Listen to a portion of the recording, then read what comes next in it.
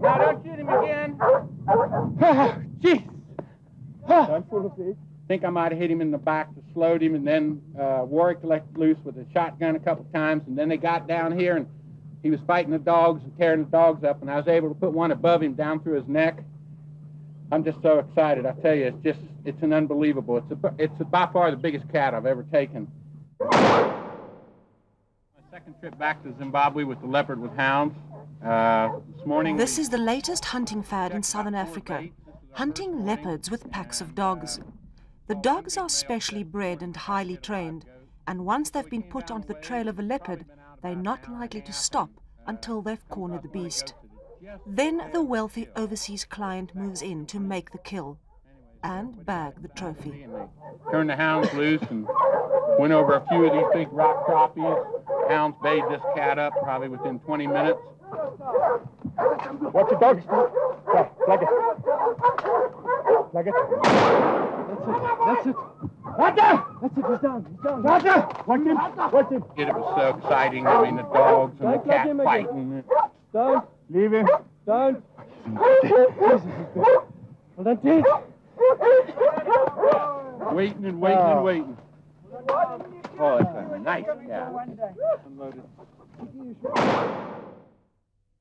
You know, the biggest thing about taking one of these cats is you want to come out of this thing with no dead dogs and no scratched up clients and scratched up hunters, and so that just makes a lot of difference, and it's just very, very exciting, high adrenaline rush hunt.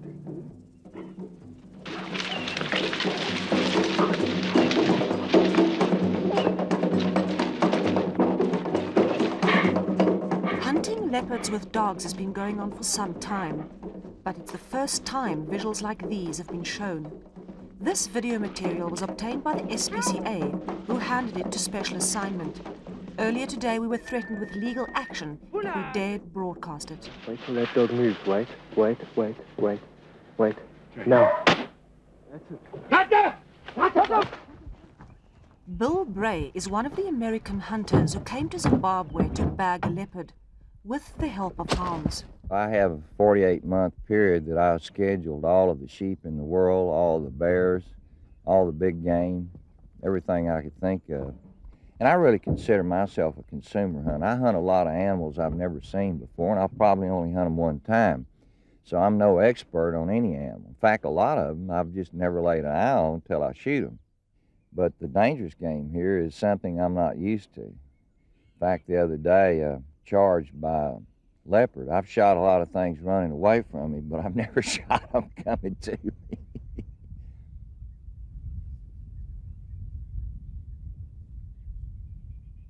The safari hunting industry in southern Africa is a huge money spinner, but it's also highly competitive.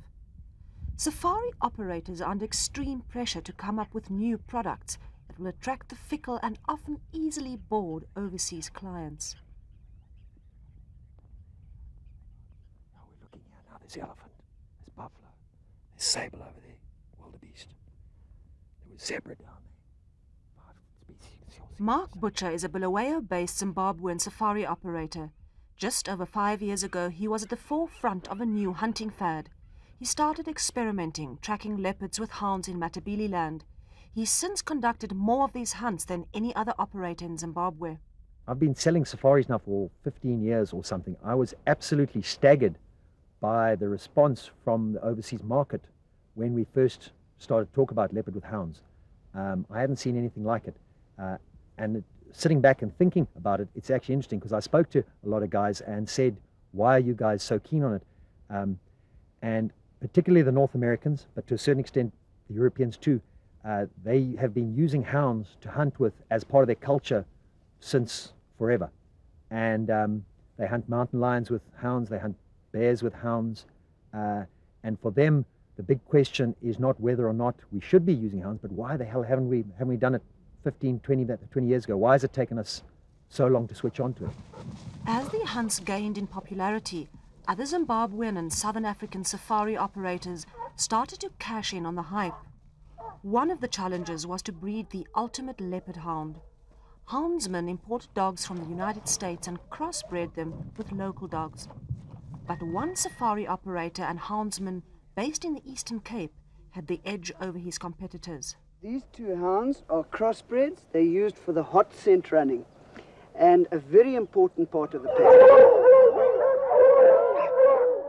Gary Miles has been breeding hounds for decades. In this television program made in the Eastern Cape in the mid-80s, he showed off the skills of his hounds in hunting so-called problem animals, lynx, caracal and jackal.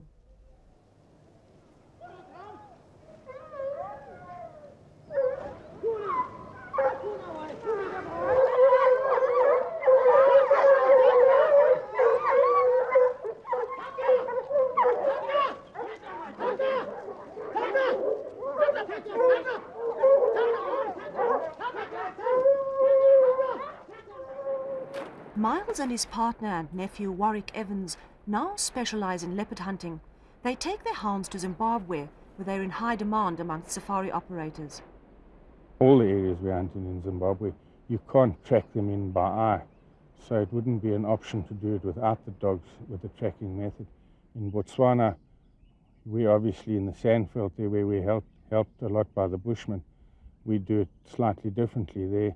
The bushmen track them in until the track is fresh enough for the dogs, and then you unload the dogs and you do the rest with the dogs. The leopard with hound hunts would have continued unnoticed, but then just over a year ago the Zimbabwean SPCA found out about them. Take your time, make sure you're a good shot. Take your time. Shooting! Good shot. The animal welfare organization was outraged and started an international outcry against the practice. Since then, the SPCA's Merrill Harrison has been fighting a lonely battle. Yeah, people are afraid on issues like this of speaking out. People within this country, people have phoned me, hunters have phoned me and said that they disapprove of it. After the outcry, uncontrolled leopard hound hunts were stopped, but overseas clients, especially the Americans, were hooked. They insisted on hunting leopards with hounds. The Zimbabwean government then agreed to allow trial runs. Nearly 40 permits were issued, and trial runs started a few months ago. They'll continue until the end of the year. We were absolutely flabbergasted to find that a backward step had been taken and that hunts, even trial hunts, so-called trial hunts, were going to be allowed. Why don't we experiment on it? Because there is demand. But then we are doing it under controlled conditions, under the quota that has been prescribed by CITES and under monitoring by the relevant Department of National Parks and Wildlife Management. There is great concern about what the new hunting fad will do to the leopard population. Renowned conservationist Viv Wilson has done extensive research on big cats. He's now updating his research on Zimbabwe's cheetah and leopard numbers. Leopards are not considered endangered in Zimbabwe, but they are listed as threatened by extinction by the Convention on International Trade in Endangered Species. Zimbabwe is allowed to hunt 500 leopards a year. Many years ago, the director of national parks felt that there was about 35,000 leopards in Zimbabwe. Those figures were quoted merely because we needed to have some sort of baseline data so that we could get a CITES permit to shoot and export a certain number of leopards. And the quota, I think, at that time was set at 500 leopards, because they felt if we had 35,000 leopards, we could safely take off 500 leopards a year and it wouldn't affect the population. However, nobody has ever done a detailed survey of leopard in this country. So we don't really have the slightest clue what the leopard population is. I admit, yes, it is high time we re-looked at the research to find out exactly what are the trends, what is the home range like, and so on. That I admit has to be done. But that can be done in parallel to hunting, because I don't believe we should do it like other countries have done, to say you stop hunting until we know how many leopards we have.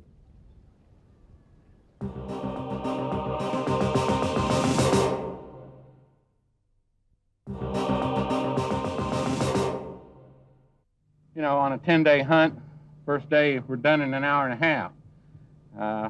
I don't know what he's going to do for the rest To of the the time, overseas clients, using hounds to hunt leopards is a quick, effective way of bagging the sought-after trophy. 14 nights sitting in a blind. To get a leopard. Here it took me an hour and a half. But hunting leopard with hounds is far more exciting. It's far more sporting than hunting by traditional methods, i.e. bait and blinds. So if you're hunting out of a blind, you're sitting there and the leopard has no chance at all. He doesn't know you're there. He gets up in the bait and boom, that's that. It's not much of a hunt. Turn the hounds loose and hounds bait. Some hunting outfits market the experience as the thrill of a lifetime, or the most exciting leopard hunt ever.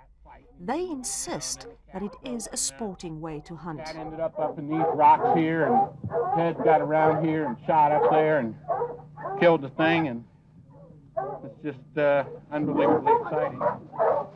The hounds are making a noise. You're getting in close to a leopard. He roars a little bit, so it makes it a little more exciting. So it was very exciting, and it's sort of dangerous. To me, sport hunting is when you go out and you get on your flat feet and you track the animal down with a tracker and a professional hunter, and you spend hours walking in the heat and everything else, and you find your animal and you shoot it, and I don't believe that's a bad thing. The big hunting dogs are highly efficient, and some safari operators have boasted a 100% success rate. Others say the leopards still have a chance to escape. These leopards are very experienced in evading animals that follow his trail. And they learn this, I believe, from hyenas and jackals and things. So when those hounds are following the trail, we see leopards frequently that when it gets warm like it is right now, walking onto rocks like those over there, where they know that their scent is blown away quickly and the hounds lose the scent, and that's it.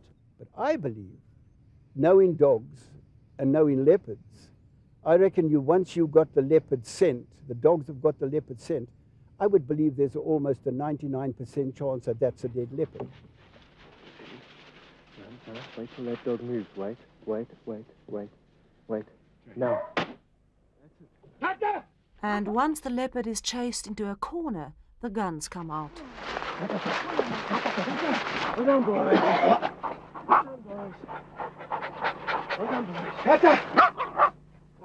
Anybody who thinks that a leopard up in these hills that we have around here is helpless doesn't know leopard. These leopard that we hunt up here are smart, they're strong, they're fit, they're incredibly aggressive. They are more than able to look after themselves. A trapped leopard under those circumstances is a very, very aggressive animal. But he still won't stand much of a chance against a bunch of people with guns and against a whole lot of dogs. The leopard has got virtually no chance. Well, yes, I'm sure it is cruel, but it's no more or no less cruel than any other method of hunting. And we can anthropomorphize about how a leopard feels when it's being hunted. We don't actually know that. The SPCA's campaign against these hunts is not only out of concern for the leopards, they are also worried about the well-being of the hunting dogs. There have been instances where dogs have been mauled. Most of the injuries are small. I've been mauled. Many professional hunters in this country have been mauled by leopards. That's not an uncommon scenario for professional hunters or professional hounds, because that's what these animals are. We go into close quarters with dangerous animals, and we take injuries. I can't say to you that they don't get hurt. They do get the occasional clout from the leopard if they get too brave and get in too close. But it's not nearly as bad as people say. I was shown a pack of hounds that came from South Africa, actually. Many of them had lacerations on their paws and their ears and their noses, and the owner of the dogs told me quite happily that those were caused by leopards. Milton Mapokotera used to be a dog handler for some of the safari operators. He claims he was fired because he spoke out about alleged abuses. According to Mapokotera, some houndsmen use electric collars with powerful electric currents to train the hounds. These electric collars, they've got 3 channels. They've got number 1, which is a slow. Number 2, which is a medium, it's on medium. Then this number 3 is the highest one. If you shock with this highest one, the dog actually will fall down straight away. It's so powerful. Because these are scent hounds, they go into the bush and they'll follow any scent. And so they've got to be trained to follow leopard scent, and that is done with an electric collar. I don't use electric shocking collars on our hounds, but I wouldn't say that it's a bad thing. It's probably the best way to train a hound, especially a young hound, because with electric collar you can punish it immediately as it's doing it, as it's chasing the wrong animal when you're training it. Dead impala are put out to attract leopards. The hounds follow the leopard tracks from the bait. Some safari operators allegedly also use the controversial method of tying live goats to trees to lure leopards. Although this method is not limited to leopard hound hunting, it has added to the controversy surrounding the hunts. There have been live baits used in the past. I don't think it's taking place anymore. It's also a matter of opinion as to whether people are like that or not. I mean, nothing likes dying, whether you walk up to it and shoot it or whether you put it out as live bait. I'm sure no animal likes to be killed. Now listen to what the American hunters say about live bait. Come across one of the goats that had just been killed. In fact, it was still breathing. When they are putting these live goats, they just tie the goat around the tree, then they leave it on that tree. If we can get the leopards to eat goats as baits instead of impala, that's less impala we need to shoot for bait animals. And that's not necessarily live or dead.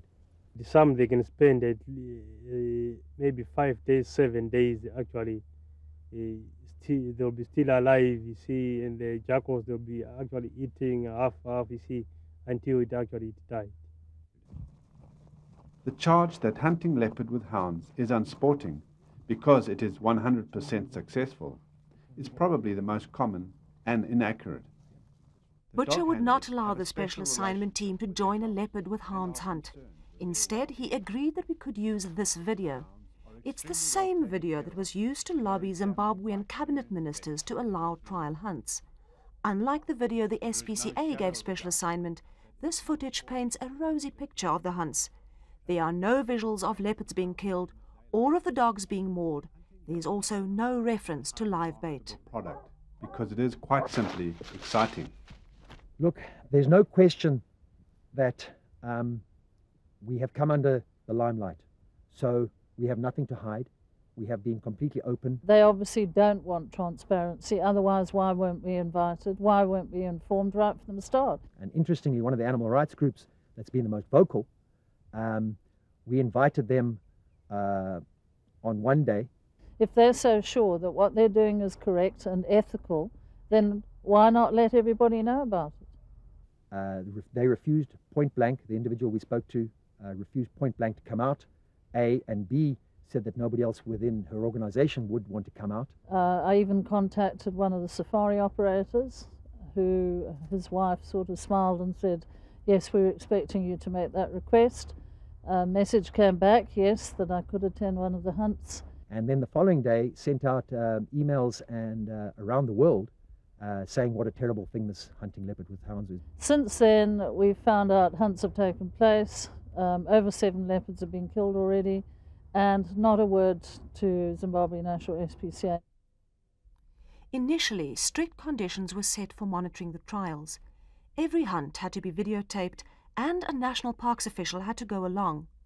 But Special Assignment is in possession of a document in which these conditions have since been changed. Videotapes alone can now be accepted. They want to produce facts showing that this is totally acceptable. So nothing is going to be shown that will be controversial in any way. To Hitler Chumo of Bulawayo, it's all a question of money.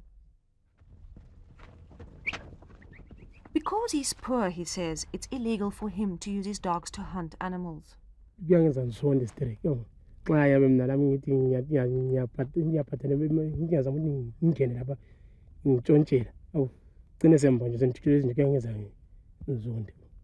there is a difference between the dog that is being trained to track a leopard and a dog that follows any animal it sees. The way the law stands is that if somebody in the rural areas is hunting to feed his family and he takes 6 or 7 dogs out into the bush and he is actually apprehended, caught, his dogs are usually shot, confiscated, he's thrown in the cells for the night and fined. But if somebody's coming out here with US dollars, no problem, doors are opened for them and they're allowed to hunt using hounds. Traditionally, Zimbabwe's tourism industry has been the 3rd largest earner of foreign exchange. In 1999, hunting brought in $70 million US, but now many of the lodges stand empty and tourist numbers have dwindled. Our tourism figures, yes, they've declined over the past 2 years, probably down by 40%. In some areas, arrivals have declined, obviously, because of the land redistribution programs that we are undertaking, and also the perception that our country is not safe. Obviously, tourism is down and the hunting industry is taking a bashing. It isn't the only industry in this country. But I really don't see why standards should be lowered. The SPCA says that the Zimbabwean government is desperate for foreign currency. That's why they've bowed to pressure from overseas hunters and allowed the trial runs. The political instability here has really nothing to do with tourism. Hunting's important. It gets back to economics to this country, and Robert hasn't interfered at all. We know we're short of forex, and wonderful, we can have all these foreigners coming into the country and bringing much needed forex, yeah. It is not true at all, because we have been experimenting for longer than currently. It is so coincidental that we have introduced them when the country is undergoing economic problems. But there is no relationship between the two. And we do not do them simply for the money. It was the abundance of wildlife that once attracted overseas tourists and hunters. Zimbabwe was widely regarded as a model of conservation.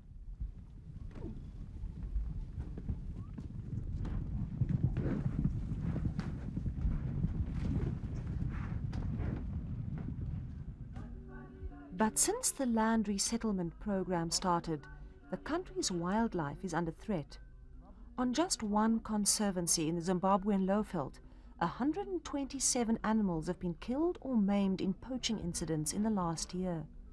Among them, 21 eland, 26 zebra, 29 kudu and 18 warthogs. People need land, there's no doubt about that in my mind. However, one of the things that is not taken too much into account is the wildlife is suffering.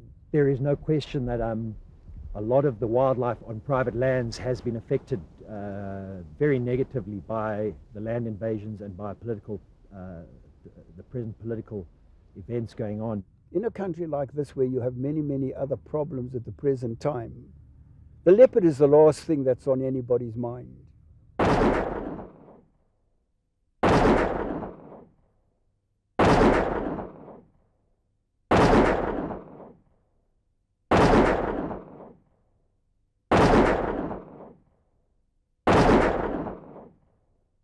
If they experiment, then we should draw up some proper conclusions at the end of the day and not only look at the mighty American dollar. The leopard is extremely valuable to us as a flagship species, promote conservation of other species, A, and B, it's a very valuable one for us to market overseas. We mustn't look at it and say the return to the country, the return to the safari operator is so many thousands of dollars. We should also look at it from the conservation point of view and say, what effect is this going to have on the leopard population if everybody throughout the country hunted leopards all the time with dogs? Where's that? What are you? You shot it fucking clean off the deck. Don't fall. Have your mouth. What? They said rum, as they say, not because. I'm like Harley Davidson, giving him my dose. There you go.